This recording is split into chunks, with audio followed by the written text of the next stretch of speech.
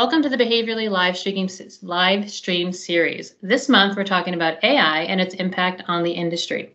We know it is the word that is on everyone's mind these days. I'm Michele McCorry, SVP of Customer Success here at Behaviorally, and today I have the pleasure of having with me Dr. Helen Wolf, Senior Director, Global Consumer Experience Insights at Colgate-Palmolive. Helen, that's a mouthful. As we start off, welcome aboard, first of all, but if you can just tell us maybe a little bit about your current role within the organization. Hi, Michelle. Great to see you and great to be with all the folks at Behaviorally. I work in the Global Insights team at Colgate-Palmolive, where I work to join the dots across different methodologies, different ways of thinking, and to really help drive people centricity within the business. So I have the great privilege of trying to help the business think about people first every single day, which is very important because, as a CPG company and as a really global CPG company, in fact, Colgate-Palmolive has its products in more households than any other brand in the world. So we have a real responsibility to think about people as we're developing those products, marketing those products, thinking about the full lifestyle and that side of things. And that's what my job is about. Very cool. And can you just tell us a little bit, I think you already kind of went into this a little bit, but how in the global capacity do you link with different insights teams within the US and globally, Europe and Asia as well? Colgate, we have, as I say, a very global footprint, and we're very matrix as an organization. So I talk to my peers, my colleagues, my friends across the business on a daily basis, both to the insights teams, to marketing teams, to other stakeholders, identifying what their challenges are, particularly around the communication space, equity space, and seeing how we can, as I say, connect the dots and do things in a more synchronized, streamlined way wherever possible. Fantastic.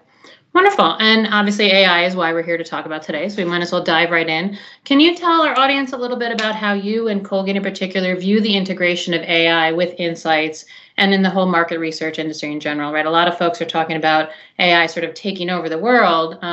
Lots of us see it as more of a complement, but welcome the view that you have as well as Colgate's view.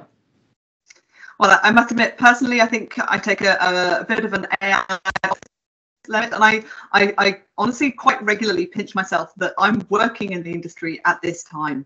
It really feels like something where we are watching the industry shift under our feet as we drive it, in a really kind of exciting way. And as you mentioned, I think Michelle used the word complement, and I think that's a really great way of saying things. We don't envisage this as AI taking over insights, or that insights will become any less led by people. In fact, the way we frame this is how can we use these emerging technologies, and I would say they're still emerging, to actually understand people better, and how do we make it so that we spend more time on the people side of things, the making better outcomes, rather than on some of the drudgery of the work. So yeah, there is an efficiency play of it, but there's also an innovation and a creativity play in the AI space. That's how we kind of think about it in these different buckets on that front. Okay, that's wonderful. I was wondering if we could go a little bit deeper into sort of each of the buckets that you mentioned, perhaps starting with connecting the dots through the organization.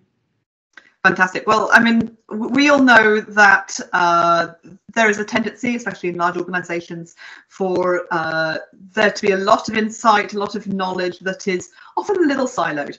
We do our very best. Nobody wants there to be silos, but it can be really challenging. And we see a great opportunity for AI to help break down those silos and help us see connections between both data sources and different even information sources beyond our normal traditional data, to help us identify where future opportunities are coming from.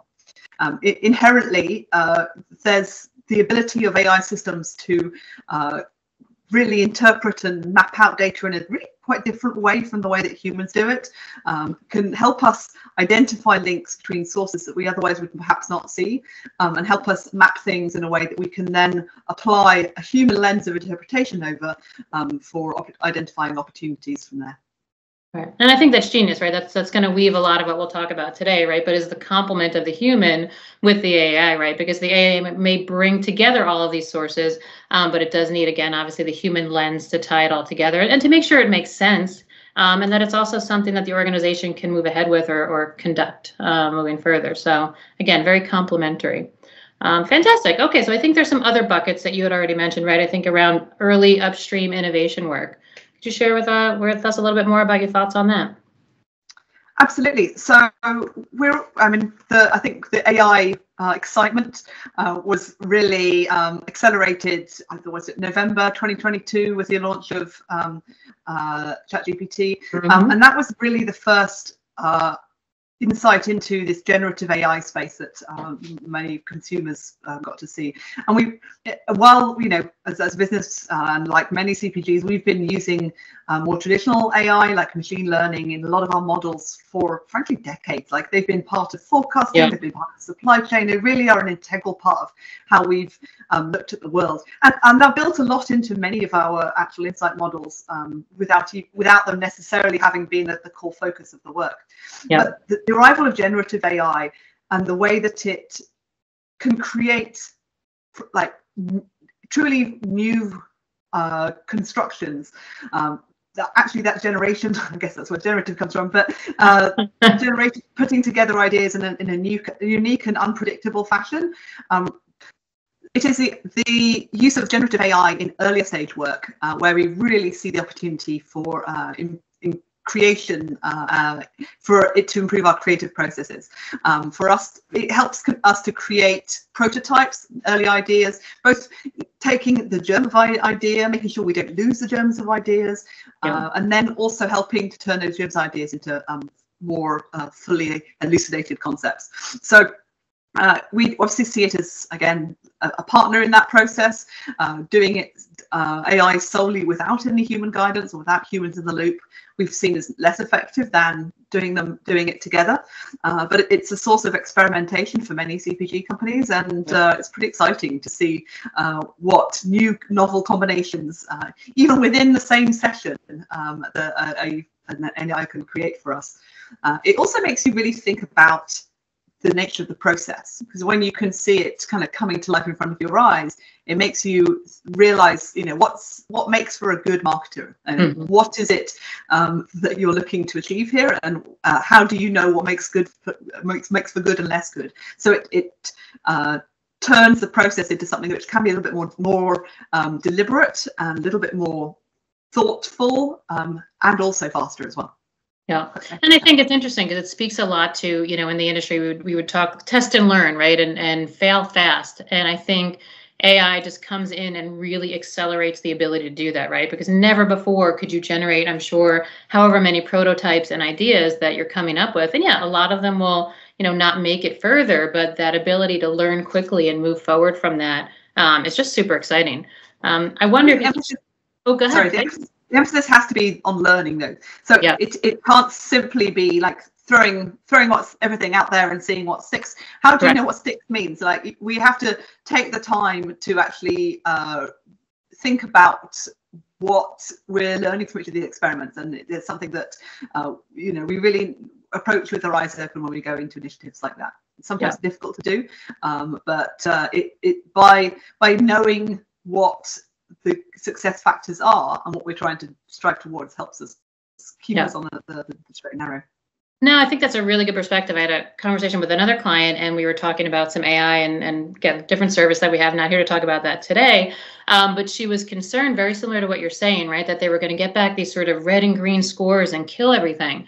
And what I said back is very similar to what you brought up, is this is just another tool in the toolkit to help people learn, right? We may, the tools, ones that you're using, ones that we have, there's so many out there, it's not meant to yay or nay. It is really meant to inform. And then there's a lot of smart people in the industry that are going to take that information and decide where it goes from there. No, that's a really good point. I'm glad you brought that up. Thank you.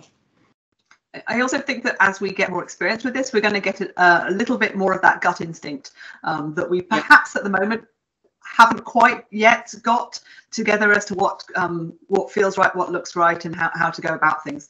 And I personally am excited that we're at this moment in time on the verge of experiencing that transition. Yeah.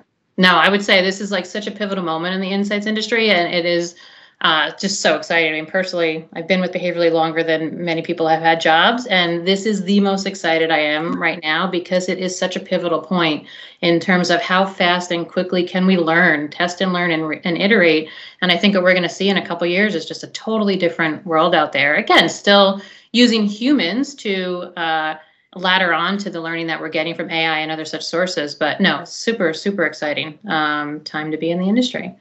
Fantastic. Anything else on that? Or I think there was a third bucket. If you're ready to go there, you tell me. Well, I think there's a huge role for AI to help democratize insights as a function and help us as an industry become a bit more led by data, more analytical in our mindset, but not losing the humanity at the core of this. And so to talk first about democratization, like often visualization is something that we do a lot in our innovation processes, trying to, you can describe things, but once you kind of show somebody a picture, that is something that people truly get what you're trying to say. A lot of marketing concepts can only truly be brought to light through visuals, and we're a visual animal, and the AI-enabled visualization tools are absolutely amazing for giving you a starting point, helping people who, like myself, cannot, barely draw a stick man, actually get their ideas across, and to do it in a way that allows design teams to focus on stuff that actually really, really matters. They can think about how to evoke the true brand impressions and the semiotics that you're looking to get across without having to worry about some of the more hygienics at the base of this. So I think that there's a big role for democratization on that side of things, especially in our innovation process on that front. I'd also say that AI is helping us focus people's minds on what they need to know and interpret with the data. So it's part of our internal journey on helping everybody be more data literate and help us know and understand the crux of this. So if it's just seen as magic, then you're not going to know how to best use it. Right. We're really encouraging people, and we've set up some training courses that the people are really doing a great job of. Thousands of people across the Colgate business have taken these courses to be familiar from the ground up on some of the principles. And it's only really through understanding those first principles that you can see, okay, well, this hasn't quite worked throughout the way that I wanted it to. Here's how we can pivot, and here's how I can work best with the tools as they develop and grow. Yeah, and that's smart, right? Because I think I know when I first started getting into ChatGPT, and it's all about the prompt. So I think having to learn and have knowledge about how to use these is just going to make your life easier. And I think there's, probably some natural hesitation about what is it going to do? Is it going to take my job? It's a black box. But I think the other side of it, which you mentioned, is like, no, let's embrace it. Let's learn from it. And if nothing else, it's going to make our jobs easier and make us better people in terms of understanding how to use it and to get better insights out of what we already have out there. Yeah, it's not all. Prompt engineering is a really good, obvious example, because you write something differently and you can see the different outcomes. Yep. I get the impression that that's probably going to become less of a core skill as AI UX becomes a bit more sophisticated, and the prompt engineering as a skill becomes something that is sort of woven into the systems as they're set up. But the idea that you understand how the actual the model underneath you're getting to helps you understand why, well, maybe the outcome is different from what I expect. Do I still trust it? Do I have a sense of its connection to reality? What bits feel truly real, or which bits feel closer to a hallucination? And that's, I think, something that we are feeling our way through and experiencing as we I guess I would say play. I know it's not a bit more serious than that, but it sometimes really feels like it with these tools. No, and I think there is a play factor to it, right? I think we're all kind of embracing it. And I think if you can have a little fun with it, it just makes it more enjoyable to get to learn it a little bit more. I mean, the other day I was in ChatGPT has sort of the DALL-E and all these other sides of it, and I was uploading a couple images that I wanted to turn into cartoons. Long story wide, that's for another day, Helen. But the funny thing is, I uploaded a picture of myself, and it was like 20 years old in this, and I'm well into my 40s, and it was just an interesting thing because then I said, "Can you make her older?" And then all of a sudden, I was like 80 years old, and it was an interesting dynamic just in terms of like I was having fun with it. But yeah, there's learning the system and learning what makes sense to come out of it. This has no pertinent information to our conversation, but I just thought it was remotely fun in terms of the play factor, right? I think if we can embrace it as fun, people are more likely to spend the time to learn it. And it's not often that things that we, the tools that we use in our everyday job actually impact our day-to-day life in the same way. So, there seems to me ability to port domain expertise across the two. The more you play with it at home, surely that's going to help your job, and vice versa. Or at least that's what I tell myself as I spend way too many evenings playing around on my phone. That, you know what, it works. But that's really, I like what you said there, right? Because this is something that just really impacts day-to-day life as well as work. And it's interesting because we've dabbled in AI for years as well. And we would go to clients and they just, I don't want to say didn't want to listen to us, but it was so foreign. And it wasn't until the output of like ChatGPT like really blew up that people sort of accepted it as something, and then it changed the whole conversation. So yeah, I think it's a really good way to think about, the intersection of work and life and how one thing can sort of change the whole landscape.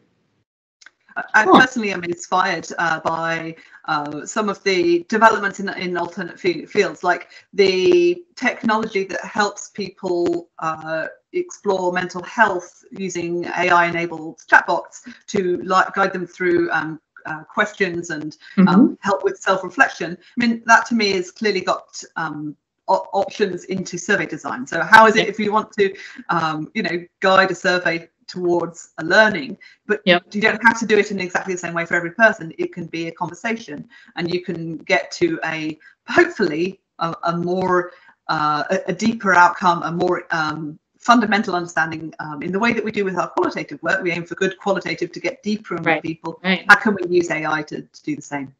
Oh, I like that. That's fantastic. Any other areas that you've seen Colgate utilize that you can share with us that you just found was a profound way to change the learning and the insights? It's funny. I think that the unstructured data has always been an unsung hero a bit in our industry, but I'm always a bit clumsy. I started my research career in the agency side, and I remember reviewing code frames and checking code frames and the sheer drudgery of that process. But the fundamental importance of if you capture a theme wrong, it can lead to an entirely misinterpretation. Now that clearly is a very different situation now with generative AI, where it's able to take the transcripts or even create transcripts from the files that you have, and then synthesize them in a bunch of very different levels depending on how you kind of frame it up. It really it unlocks unstructured data in a very exciting way, and in some ways it makes it now the first port of call, in the same way that we've now been looking at social listening as a way to understand the world as one of our primary routes. It's almost like making those unstructured data the first place you go, and survey is almost the backup. So it's changed the balance of power a bit in the insights field. I'm intrigued to see whether the structured data and the potential connections that can be made through greater machine learning and connection of to big data sets in that way can help us identify opportunities differently in that way. Yeah, no, that's a really good point, because I think what also does is, I don't want to call it grunt work. It sounds terrible, right? But it sort of makes folks in the insights industry able to spend their time on insights, right? We always talk about there's a lot of, to your point, the code frames or whatever, the fill in the blank of whatever day-to-day work you have to do. If machine learning or AI can help you do that, everyone is just able to put their strategic hat on and really help transform the business needs, because time is spent in the right place. Absolutely, it's outsourcing the doing the grunt work to computers, and then freeing up time to insource the actual thinking to us. That puts a lot of onus on us to be more strategic, and onus on us to be better marketers and better understand people at a fundamental level. the office, get out of our own heads, get out of the brand speak and the business speak that we default to. I'm personally optimistic that this will help drive a resurgence in cultural learning as well, because the understanding of the outcomes of AIs should be framed in a cultural lens. That is, however, also a watch out, is that many of the models have been built off of a very American focused data set. And speaking as a Brit who lives in America, I can even see nuances within the same language of things that come out feeling American, even though they are written in the same language. And that's those are very close cultures. There are much further cultures where the models feel like they would be creating a world that does perhaps not resonate as closely. So again, that's something I think we need to keep in mind as we look to leverage these models in our global lens. Well, thank you. That was a good segue, because that was going to actually be one of my questions, right? We talked a lot about all of the good and positive things that we see in terms of changing the landscape, accelerating things, and testing and learning. But my next question was any concerns or any watch-outs that you've seen. So that was a fantastic one. Anything else, Helen, that you've seen where it's kind of, whether you've seen it or not, you're sort of aware of it in terms of, hey, it might not be everything we need, so we should pay attention to X, Y, and Z? Well, I mean, it's fundamentally important that we approach all these techniques in an ethical and responsible fashion, and that we're aware of how they're using the data, that they're not using personal identifiable data, that we're not trying to turn real humans into computer simulations of humans. That's something that we are very, very deliberate about avoiding, and making sure that we're using data in the way that it's meant to be used. I think it really strikes to the heart of companies like ours, that data governance, understanding the data that we own, that on our own systems, and that we're using it the right way, is something that we're I think taking a greater focus on at the moment as a result of that. And that not only for our own internal sake, but also for the wider public. We should all have a right to an understanding of how our own personal data is used and the privacy implications of that. Yeah, no, I couldn't agree more. It's a scary thing when I, scroll through Instagram and things of that nature, and it's, now showing me all sorts of cat videos because I send them to my friends and things of that nature. There was literally recently, I had this discussion with my husband. I swear it showed something that I was thinking, and now I could be exaggerating, but yeah, there's a whole sort of big brother thing going out that we have to sort of be careful of and aware of as well. Yeah, I'm sure we've all had that. Now I wonder to what extent that's recent bias. You're remembering the ones where that's happened. But yeah, it is disconcerting, and that's, I think, a potential watch out for the marketing industry as a whole. Correct. Great targeting can freak people out. This is fantastic. So one question, one of the last we'll close on, is obviously it sounds like Colgate is very open to and already using AI. You mentioned, right, it's already been in there in a lot of forecasting, etc. Some organizations are not quite there yet and a little more hesitant. What recommendations would you offer to those organizations, or any organization that's looking to integrate AI but maybe on the fence about the usability of it? I guess I'd suggest that look to experiment with it in areas where the risk is lower, to get yourself familiar with it. So that's why innovation by itself, we're not talking about deciding whether something goes out into market on the validation that gives us projections of potential sales and that is something where we still want to make sure that we have a really robust understanding of the world. But when you're thinking about something where there's lots of opportunities, lots of the funnel is quite wide open, why not bring AI into the loop and see how it can complement your teams.